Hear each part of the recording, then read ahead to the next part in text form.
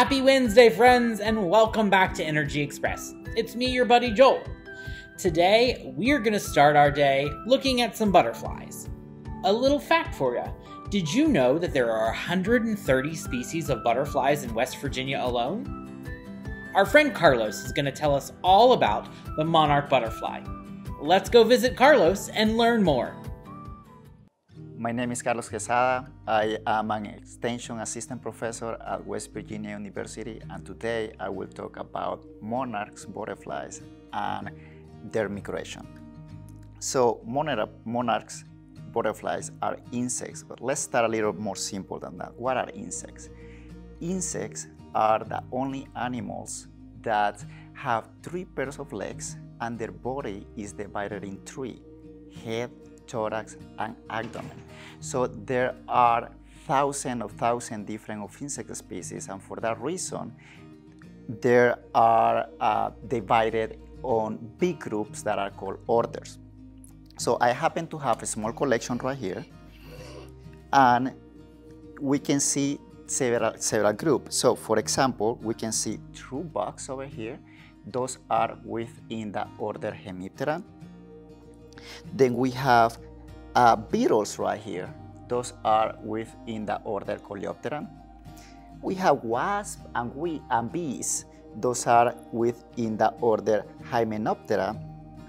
And then we have moths and butterflies, and those are in that order Lepidoptera. So monarchs happen to be on that order, and this happen to be a monarch butterflies right here. So anyway, there are about 750 species of butterflies in the United States, and around 130 of those species are here in West Virginia. So all species of monarchs have a complete metamorphosis. What do that mean? That means that they have 4 different life stages: egg, larva, pupae, and adults. So I happen to have a model over here of monarchs. So if you see these leaves have little eggs over there. These eggs will hatch and will produce these very tiny larvae, which for Lepidopteras are also known as caterpillars. So as they eat, they grow, and they go as big as 2 to 3 inches. So once they are this big, these larvae will tie their abdomen to a place where they feel safe, and sometimes this place can be branches or twigs. So when they tie, they will start transforming into these pupae that in this case is called chrysalis. So these pupae in this stage, they don't move much, they don't eat, but inside over there are a lot of transformations every day. They are making a lot of transformation until an adult came from the pupae. So the adults of monarchs will have wings. They will have this beautiful orange color with black and white dots. They will also have a pair of antennae and 3 pairs of legs. But why are we talking about monarch butterflies today? Well, monarch butterflies are the only butterflies in the world that completes a round trip, just like birds. But what makes this actually more remarkable is that none of these monarchs have done this trip before, and none of these monarchs will actually survive this trip. So let's talk a little more about this trip. I happen to have a map of the United States over here. Well, United States in the middle, Canada north, and then Mexico south.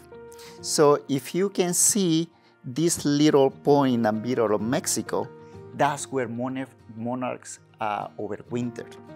So this is a beautiful mountains, high altitudes, high humidity, and the weather is warm. So while we are here in West Virginia supporting the snow, they are basically in vacation in Mexico. So anyway, sometime in spring, monarchs will know that it's spring and they will start flying north.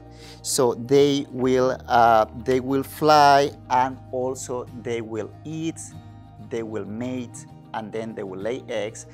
And that generation will die about someplace in the south or Texas. However, the eggs that generation produce will then produce, as you remember, larvae, pupae, and also adults. Those adults of that new generation will also start flying north.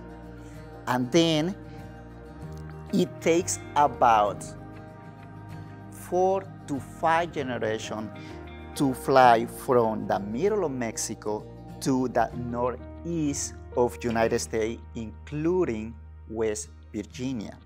So something that you should know also is that adults of monarch butterflies live for about 2 to 6 weeks. Then in the summer, monarchs will be everywhere United States, including West Virginia, and then they will have their life cycle as I explained it before.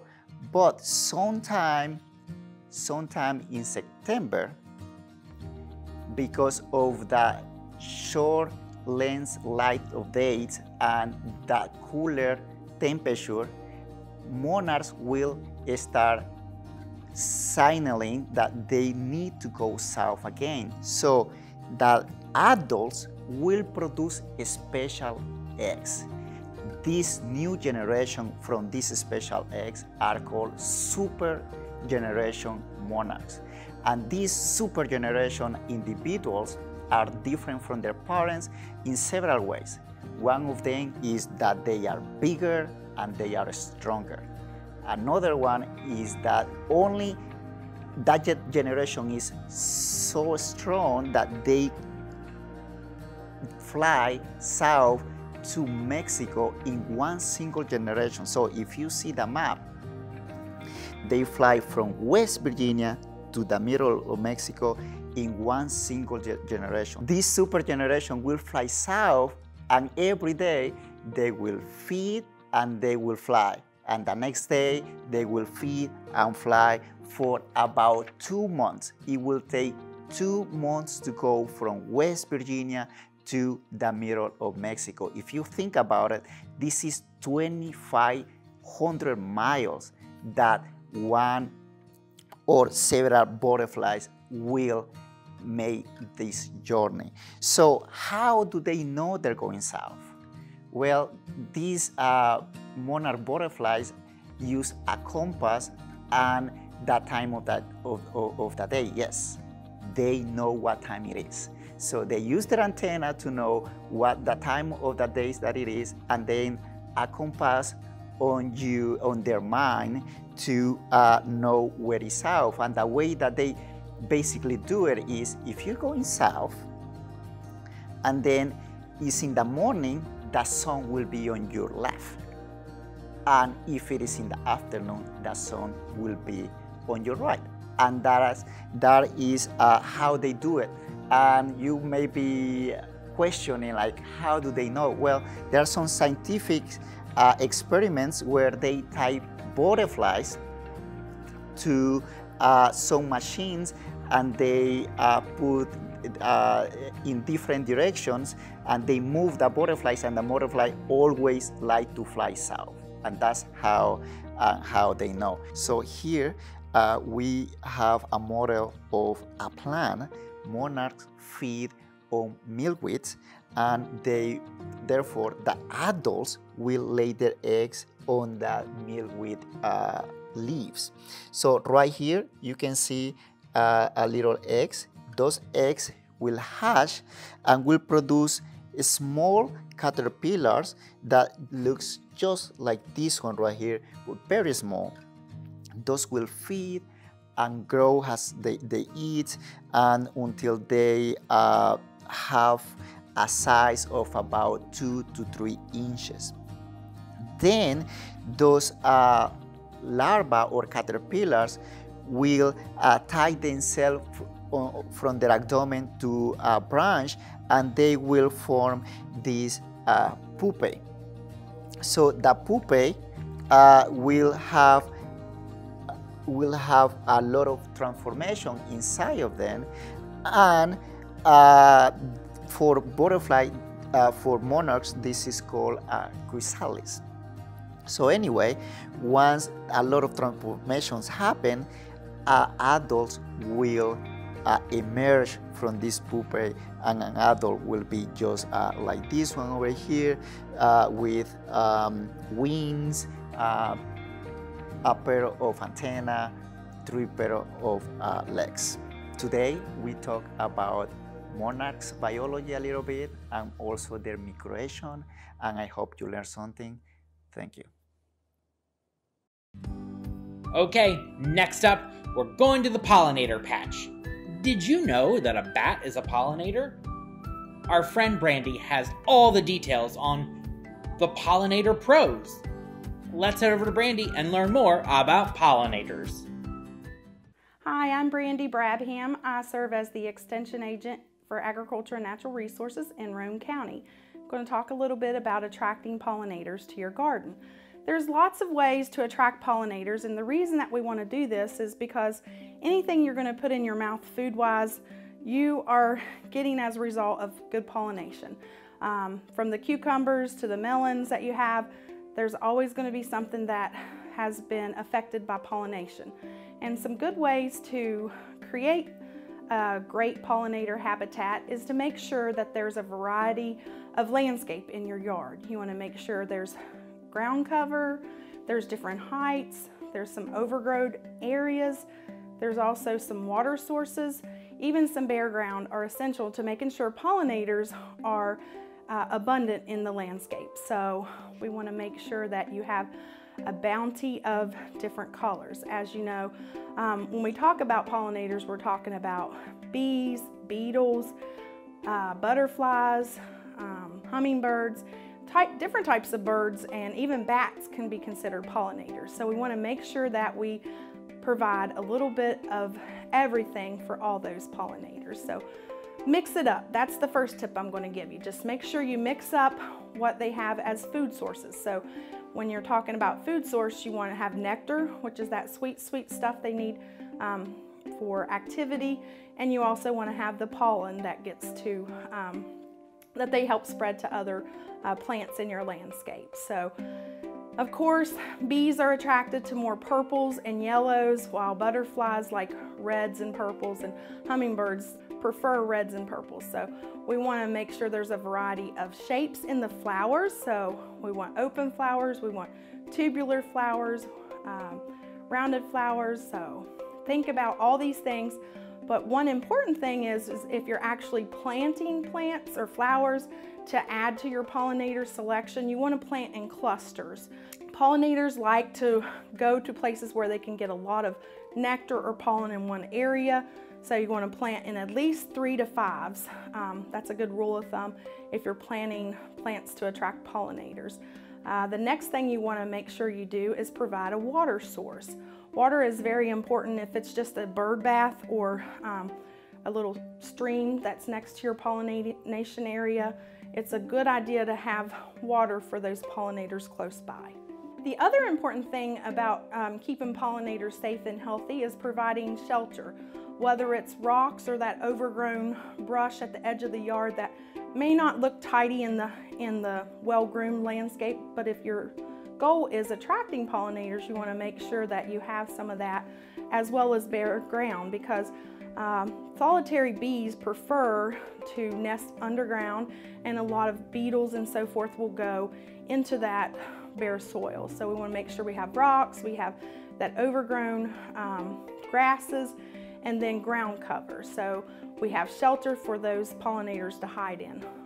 Another good tip in your landscape is to provide a variety of trees. If you think of like dogwoods and tulip poplars and maple trees even, their bloom are a significant source for honeybees, for example, and they also give a variety of food source. When you think about food source and variety, you want to make sure that that is at all throughout the season. So if you're planting specifically for pollinators, you want to make sure that you plant in succession, or you think about what times of year things come to bloom. So if you've got some perennials, when do they come to bloom? What can you plant next to continually have a food source throughout the growing season? The next tip I'll give you is to make sure to include some native species of plants.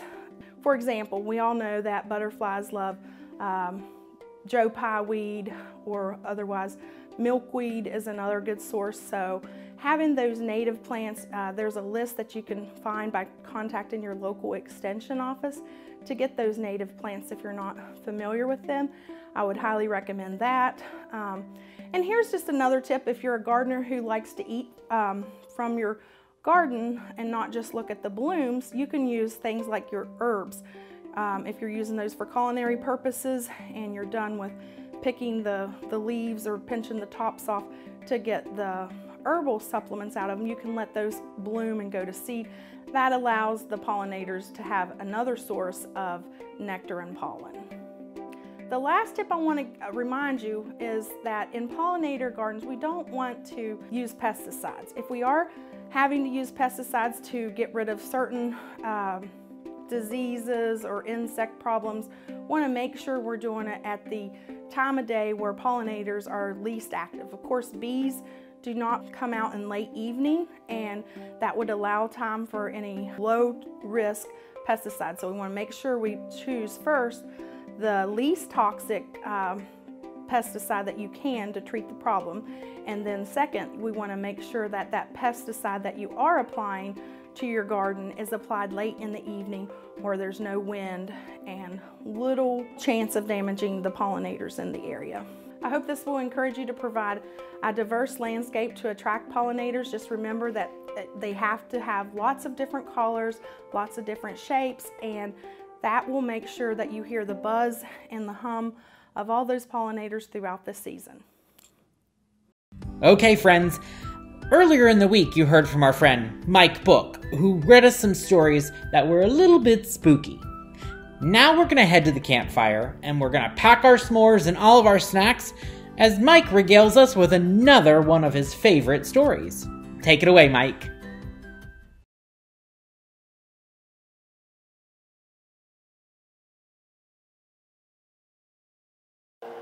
Hi, and welcome to Appalachian Tales. We're here today with some of our friends from Energy Express, and we're going to do a story for you. I'm Mike Book. I'm the Director for Harrison County Parks and Recreation, and also I've been a 25-year contact for Energy Express. So it's a program that we love, and we're going to have some fun with things. We only had to bribe the kids once. We promised they could have s'mores if we had them watch our story here. This story is a favorite. I've done it almost every year.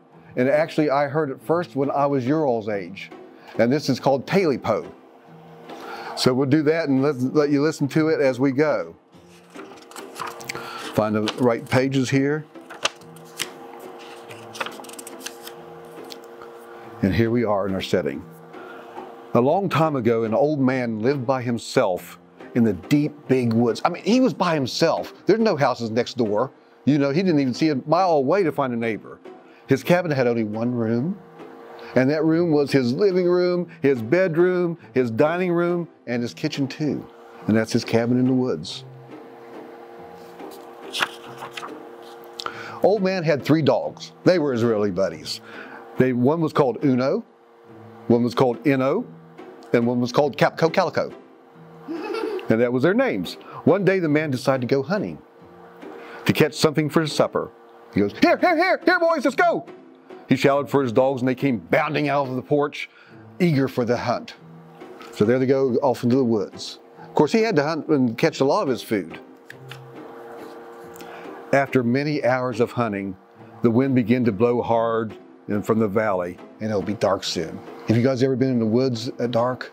You start hearing that wind's howling. Oh, it could be scary. I like camping. I live in the country. But all we've caught was one skinny rabbit.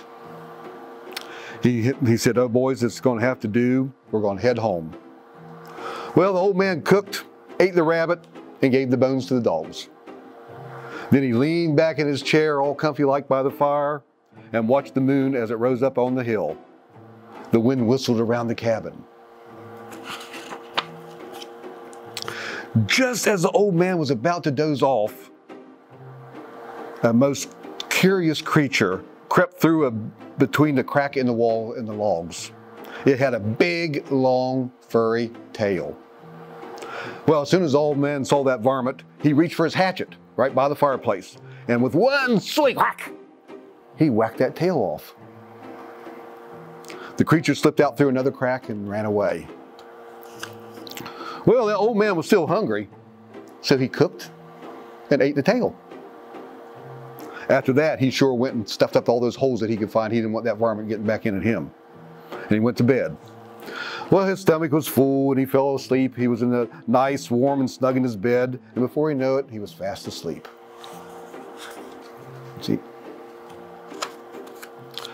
Old man hadn't been asleep very long when he woke up. Something was climbing on the walls of his cabin. All he sounded was a scratch, scratch, scratch up the side. He tried to tell himself it was a cat or something. You know, he wanted to convince himself. Who's that? The old man said. He lay still and listened, and after a while, he heard a voice say, Taily-po, taily-po, all I want is my taily-po. I think I'd hide underneath those covers. That scratch, scratch went on, and the old man began to shiver and shake. Oh, then he remembered his dogs. He went to the door and called out, here boys, here boys. The dogs came piling out from under the porch, and with their noses to the ground, they chased whatever that varmint was off into the big, deep woods.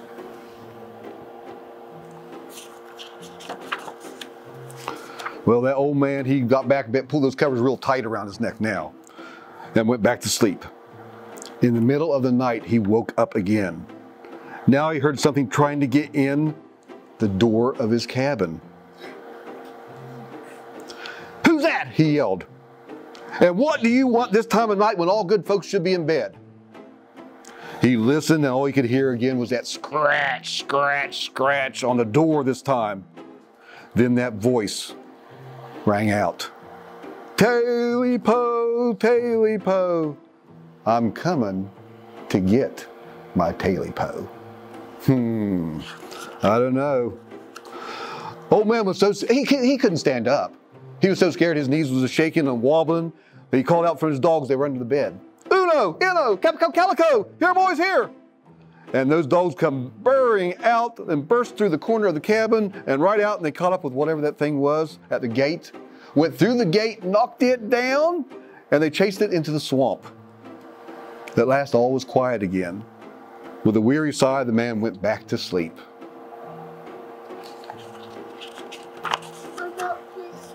Well, they're chasing it off in the woods. I don't know. We'll have to find out.